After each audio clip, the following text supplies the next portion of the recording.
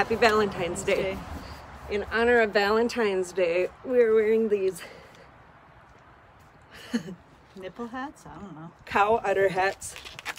And we're trying pink foods. And wearing pink. This is watermelon, lemon lime mash. Oh, really? Sparkling fruit drink. Oh, I might like that. And this is Pop Rocks crackling gum. It becomes gum. Where did you get that? I got both of these at the closing down. I didn't know you bought that. I know. This was a surprise. Do we really want to put gum in our mouths? Yeah. Okay. I like Pop Rocks. I like bubblegum. It actually looks like Pop Rocks and bubblegum together, maybe. I like it. I think the gum interferes with the Pop Rocks. And would you normally put Pop Rocks and gum in your mouth at the same time? Dude, I want to spit it out. I wouldn't. Not in there. I might want that for later.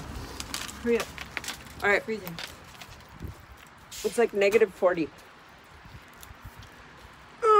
My God. We got a big mouth. No pun intended. That is delicious. This is really good. Isn't it? It's really good. Okay. I'm in on that, but here, where's that from? Also, Pink? the World Market. Yeah, but where is it made? In America? How many calories? Oh, for God's sakes. How many calories? Boiling. 100. That is decent. Okay, 100 this calories. is a pepperoni, and I want Amy to try it. It's for bacon.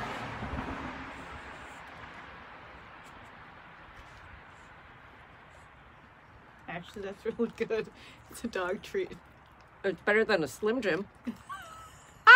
And it's kind of a I'm smoky, gonna, a smoky after flavor. but it's still good. It's not bad. It's not bad. I just ate a dog treat. Ooh. Bacon, you like that? I'll give you another one. Hold on. Hold on. Holy crap. How'd you wear gloves? All right. Happy Valentine's Day. Peace out.